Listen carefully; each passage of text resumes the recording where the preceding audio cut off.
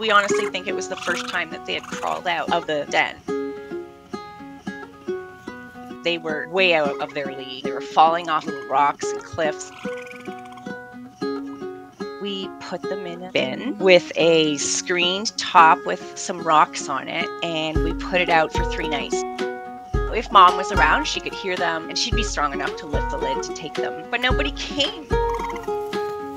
Meanwhile, I built this little makeshift section that they could play in out of cinder blocks and pieces of wood. A couple days after we had been home, one of their raccoons didn't make it, but thankfully we were able to get Smokey back up to health. Raccoons need to be with others, so we became Smokey's playmates. No, the cord, not me. I turned my backyard deck into a giant playpen. The goal was to release him, so we felt it was important to keep him outside. He always needed to feel everything with his hands. He got into everything.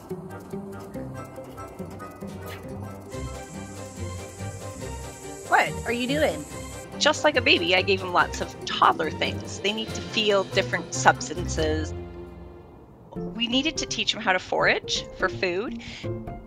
I used to hide bits of food in between the deck or underneath something where he has to work for it before he can get it. We filled a bucket with water and we put in a bunch of minnows. He didn't know quite what to do with that. All of a sudden, in his brain, something lit like, wow, this tastes good. And then he was trying to catch them all the time.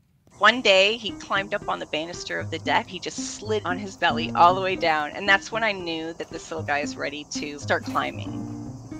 We have a tree that is bent over, and we have put little pieces of wood on it so we can climb up. And I thought that would be the perfect place for Smokey to try his climbing skills. He really loved to climb. We brought him down to the river, and we would spend a couple hours just letting him climb over the rocks and hunt for his own little food.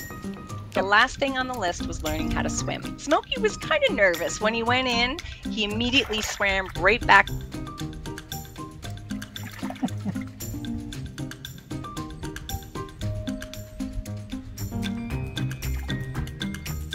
Eventually, he got used to it. Then I was like, I think he's ready to go.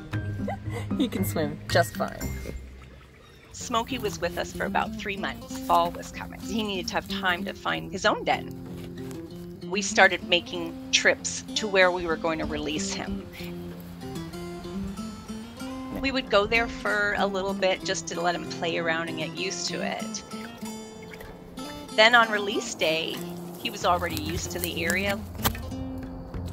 He hung around us for about an hour, and then he started getting further and further away.